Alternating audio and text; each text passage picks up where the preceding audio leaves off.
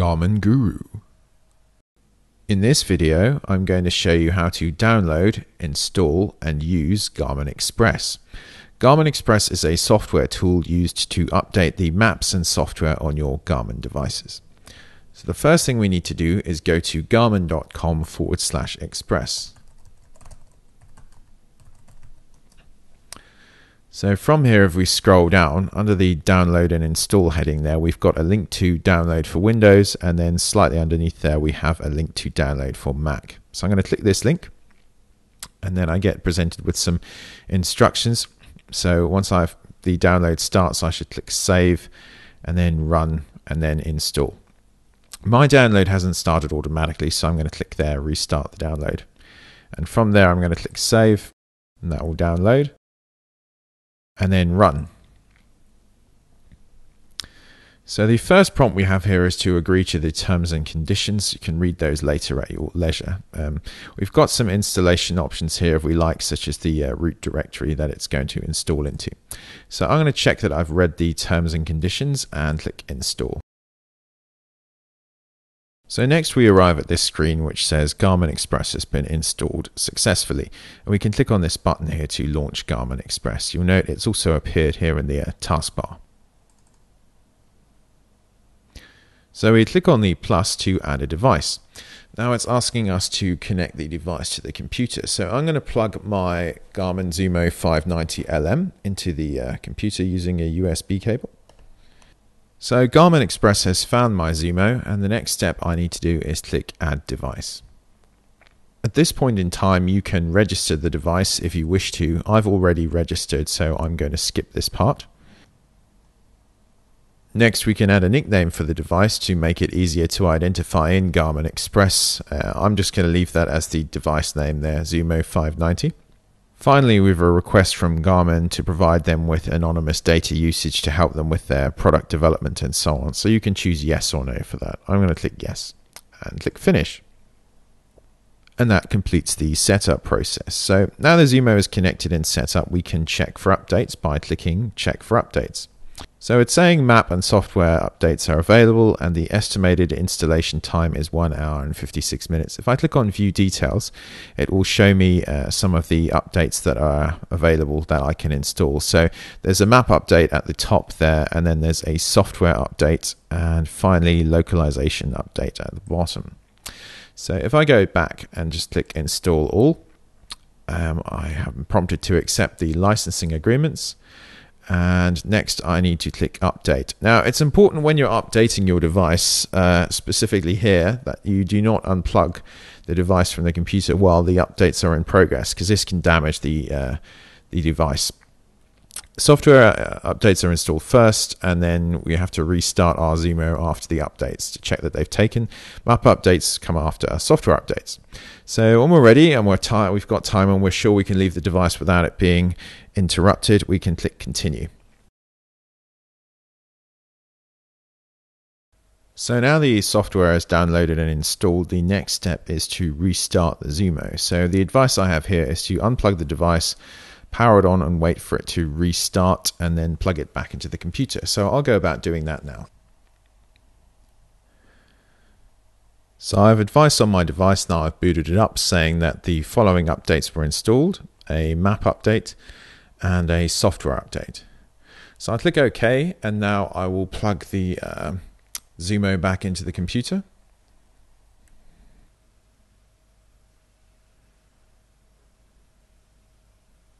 You see the Garmin Express is now recognized as Zumo is plugged back in and is now preparing another map update. Maps can be very large, so sometimes they take a while to download depending on the speed of your connection. So now the map update is complete. Now these updates are cumulative, so if you haven't updated your device for a while, it will cycle through several updates until the device is fully up to date. When the device is fully up to date, it will show a screen like this which shows there are no further updates. One of the nice features of Garmin Express is that if you have it running in the background in the taskbar, which is the default setting, once you plug your Garmin device into the computer, it will automatically launch and check for updates as it's doing now. So there we go, it says we're up to date. So that's a convenient way to check for updates. So the additional features in Garmin Express are down at the bottom. So we've got tools, which says manage settings, view device details and get manuals. And then on the right here, we've got vehicles and voices, where you can customize your device with free vehicles and voices from Garmin. So let's consider tools initially. So at the top here, it tells you information about the device, such as the serial number and the current software version. And here's a link to register the device. So under the Utilities tab, we have the option to back up your device. It says here we automatically back up your favorites from time to time, but you can also back them up manually. So you can determine whether you'd like your favorites to be backed up manually and specify a location here for them to be backed up. If we check this box here, always back up favorites before performing updates, the Garmin Express will back up your favorites before installing software updates and so on. Under optional updates, we've got two selections here, language files and other files. So if we click under language files, you see you can install additional languages on your device. So if your native tongue is perhaps something different like Dutch, you can select the Netherlands there and install that on your device. Under other files, we've got some vehicles, additional vehicles we can install, and also some language files.